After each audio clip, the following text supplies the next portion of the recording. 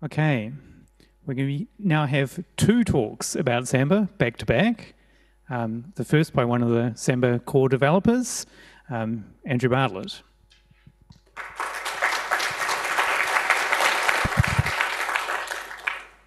So, I've been talking many years about Samba at the scale of the 100,000 user enterprise. Certainly a scale much larger than I ever expected to be Samba AD to be seen at, but we really are making some good progress. So I'm wondering, are we there yet? This is the team that I work with at Catalyst. Catalyst has really supported this effort really well, and we've got 5 Samba team members now at Catalyst, and I've got a team of 8, including Alessandra, my PM. We work out of Wellington, and most of the work I'm talking about here is stuff that we've actually spearheaded as part of the Samba team. Firstly, I want to talk about some of our other achievements. I could talk a whole slide deck on moving to GitLab, but I've just got one slide on this. So we've managed to move some of the Samba project to GitLab. We had tried to use GitHub as a way of improving contributor engagement. We hoped it would maybe have sysadmins or our other users step up a little bit to doing a bit of working with Samba, but it turned out the Samba team members wouldn't use it, and then it became the platform that people were told to use but got ignored on. So that wasn't very good. So GitLab is open core, so we use gitlab.com as a hosted solution for that. We can export to the open source version if we want, but we actually have uptake. The Samba team is using it, which in particular using it for GitLab CI. So Samba's full test suite is run in parallel on the GitLab CI infrastructure. We've got gitlab.com provides free CI services, and then the Samba team runs some services on Rackspace with a credit that they generously provide. And that CI then allows our developers to help us produce software faster with better turnarounds, unless put your patch in, it failed the test, or go back, try again. And that makes us faster with getting our development, which helps us then spend more of our time trying to move on important things like scale. But we still do all of our final build and merge on Samba.org hardware. Because we're a project that started in '92, we are still pretty old and conservative about how we do things. Another new thing that we've achieved in the last little while in Samba is moving to Python 3. So Samba 4.10, which is due out in March, will support Python 3 by default. The build system will be Python 3. The Python bindings generated are all Python 3. The previous versions had partial support. A number of the bindings could be generated, but the whole build system and the complete actual running of an Active Directory domain controller in Python 3 wasn't available. So that's changed. Rel 8 will apparently have Python 3 in it if they ever get it out the door, but Rel 7 only has Python 2. So you sit in this Flag Day world that I just hate, and Red Hat, why did you do this to us? So we'll still be able to build with Python 2.7 for a pure file server. We're not going to get rid of that very soon because we know that it's really hard to get modern software on all these enterprise pieces of equipment that people insist on running modern Samba on. Anyway, it's a requirement, so we are going to keep that going. But and we're going to have a dual release. The next release, Samba 4.10, will still work on Python 2 and Python 3, but we're going to be getting rid of the Python 2 support as soon as I can get some consensus. But here's what I was really here to talk about, which is the goal of having 100,000 users, 120,000 users, 100,000 computers. The whole scale is we're talking about this 300,000 user-like objects in the domain. But also, we're looking for smaller scales that people seem to quite casually deploy a Samba domain on. 50,000 users at an Italian university. When I've heard of this, I thought, you have no idea how badly that would have worked 2 years ago. But also we're working on other things. Scale and being ready for the 100,000 user enterprise is far more than just, does it work with this many users? There are things that matter at that scale. You really need decent audit logging. You really need decent auditing of changes at that scale, because you're not going to notice them sort of individually. So we've done a number of things. I've talked, this slide has been up for a few years as I've given this talk about how we've improved the connection processing in Samba. So we've moved from a number of our components being locked into running in a single process to being setting up a forking model, a bit like the old Apache forking model.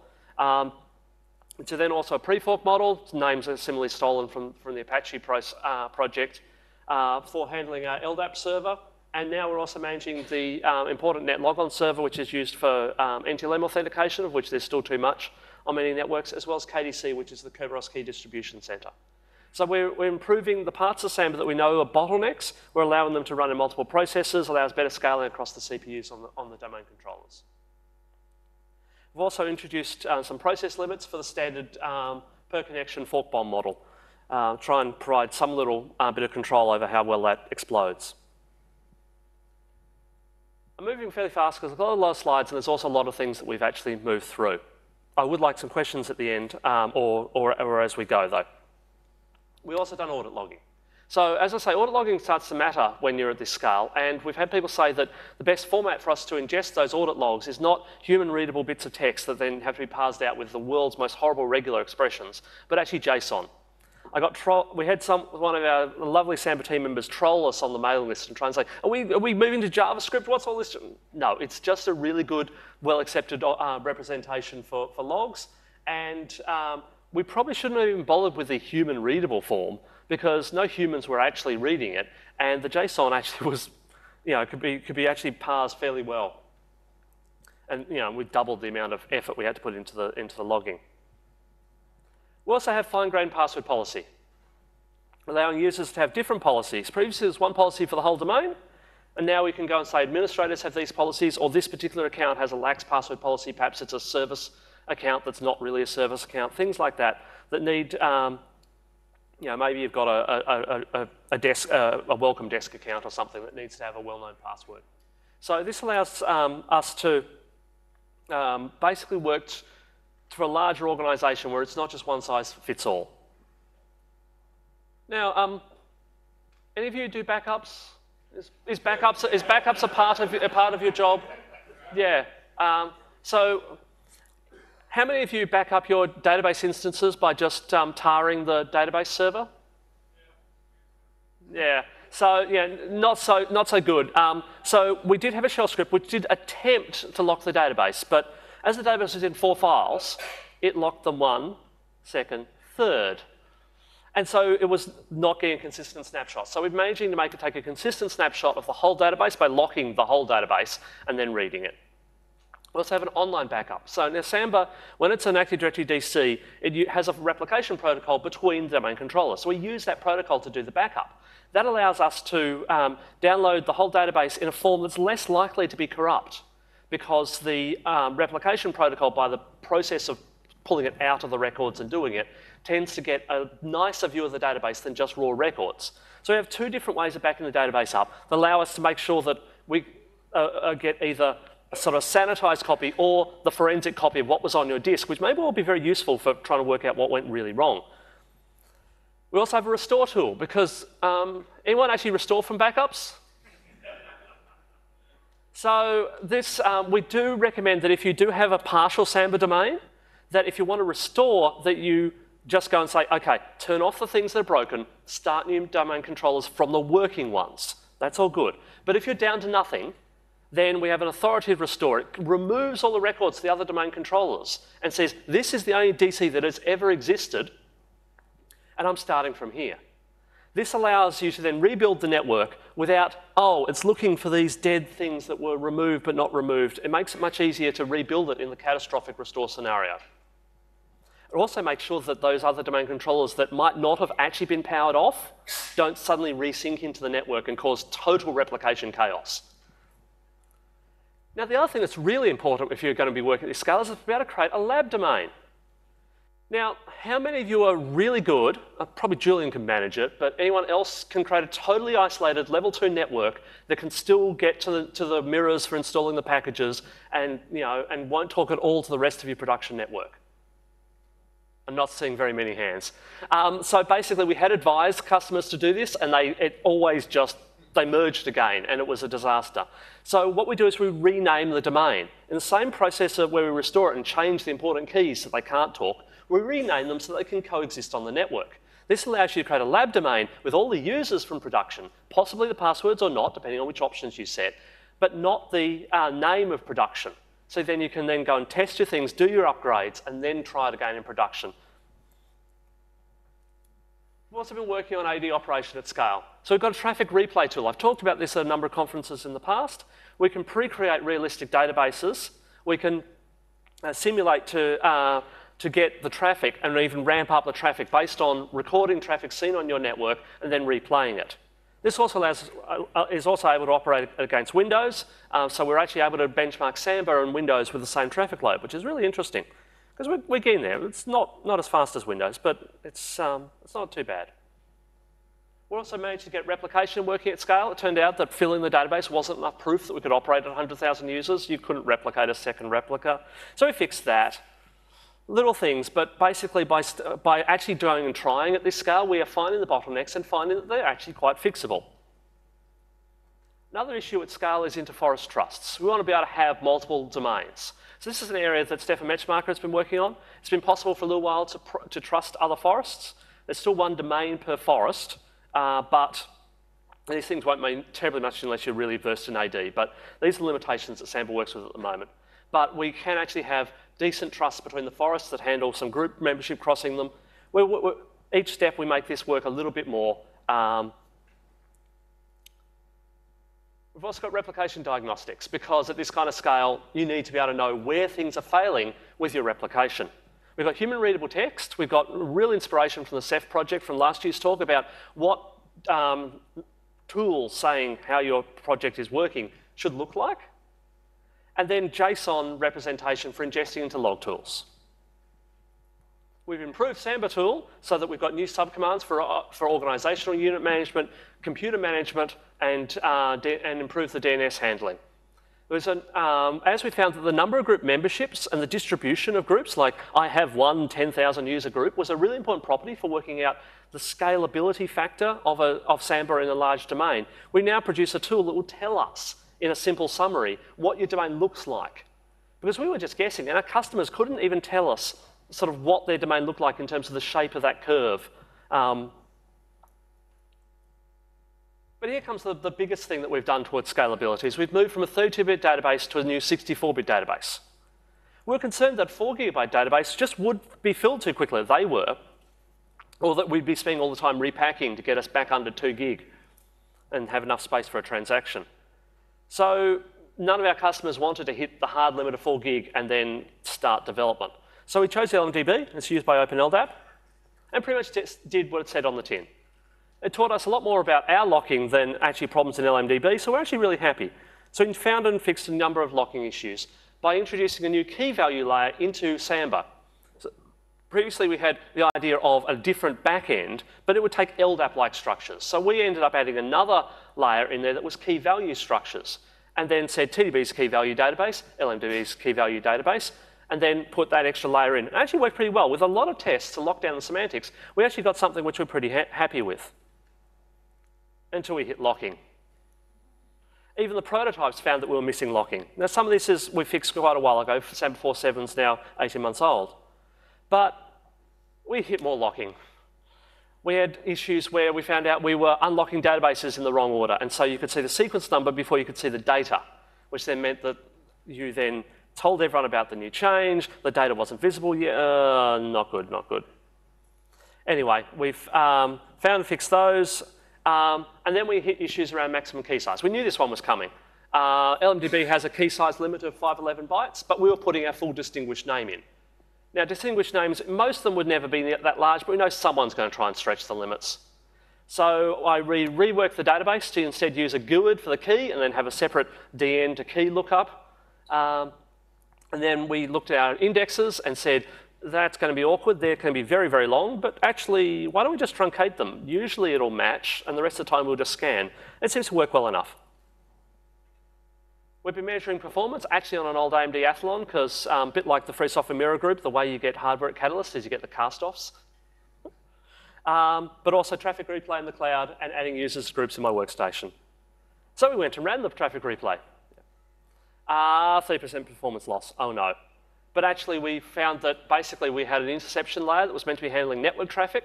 It also was handling all the write calls to the database. And just looking up the linked list to work out is this a socket that's a network socket was taking time. Anyway, maybe about 10% slower. We don't think we think LMDB is scale better, but you know, TDB is actually a darn good database after all these years. We used the traffic replay, and that came out about even. And then we went and ran this benchmark, which I've been running for a while, which is just sort of fill the database. How many users can you fill in with all the fsyncs turned off in 45,000 users? No, that half the we don't need this. What? Okay, but actually fsync was still turned on. So a few patches later, we made it also honour the don't fsync, and we managed to put in 124,000 users in that benchmark sort of run. So it's not really, LMDB is much, much faster than this. But actually what it's really showing us is that the common factor between it, which is the module stack that sits above all this, that's still where all the slowness is. So you know, going to a lightning fast database underneath doesn't give us 10 times the performance. It just makes things a little bit better. So I've produced this scatter graph just to describe. So the lines fan out because they go to some of the users are in 1, 2, and 3 groups. But it's interesting, there's a lot higher jumping in the latency with LMDB on the right. We don't really know what that's about. It's presumably rebalancing the tree. It's got a very different database structure the way TDB works. So not so bad. We address the customer's need for scale. We set the database limit at 6 gig at the moment, but that's a compile time constant. We don't have to, it just changes how much virtual memory is being used. People got really freaked out when they saw 100 gigabyte Samba processors. So I was trying to get the code in. I can change a constant later without people screaming. But we open up new opportunities. We could also start using LMDB sub-databases, which would be still under one giant lock, which is actually what we need, and would avoid our, okay, lock this, lock these, unlock them in the right order kind of game that we currently play. And also potentially, LMDB has a concept of an ordered walk through the keys, and that could allow us to do range indexes, which could be really useful. Still some sharp edges. LMDB has different locking behavior. There's no exclusive access. So database operations, we can't go and put it into maintenance mode, know that we're the only ones able to access it at all. Files are sparse. I don't really like these, here's a file, the maximum size it's ever going to be, but it's not filled, and so other things filling the disk can then make this really go badly. TDB has always filled its files, and administrators are used to that, so I'm not quite sure how we're going to handle that. I'm not sure whether it will really end up bothering our administrators, but I kind of like DF to represent how much time after we filled the database. They're also not extended automatically, which is again different to TDB.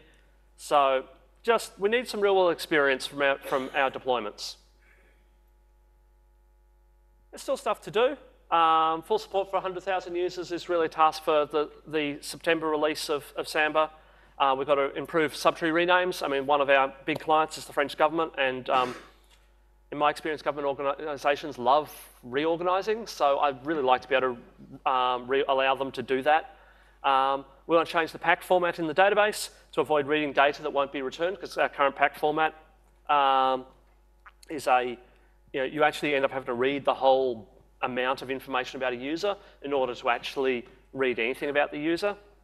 And we're going to improve the memory management so that we allocate less memory when we're returning data internally that may not, when it's not required to be individually allocated.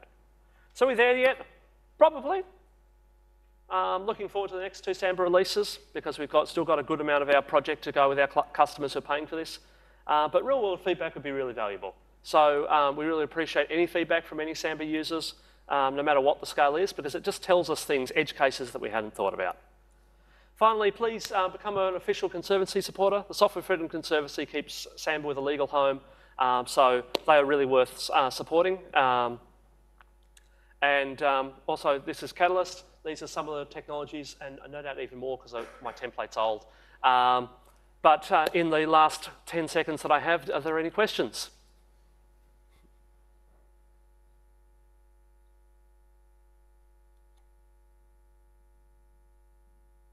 We can take a couple of questions while Karen sets up. Hi, just a quick question. We use CTDB for load balancing. Is this going to be transparent moving over to the new database, or is it? So CDB is unaffected by any of these changes. These changes are just across the Active Directory side of the house. Yeah, thank you. And thankfully doesn't need databases nearly this size.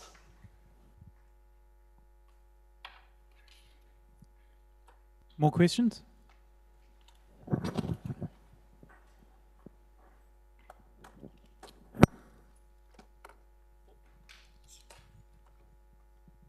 Were you able to use any of the LLVM sanitizers, LSAN and such, to help you with the locking issues, or just different semantics and you couldn't?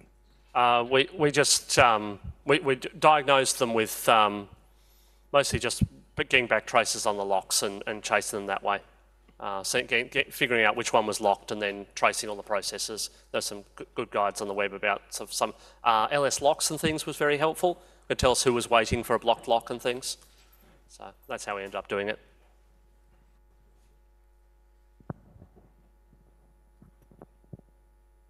Time for one more question.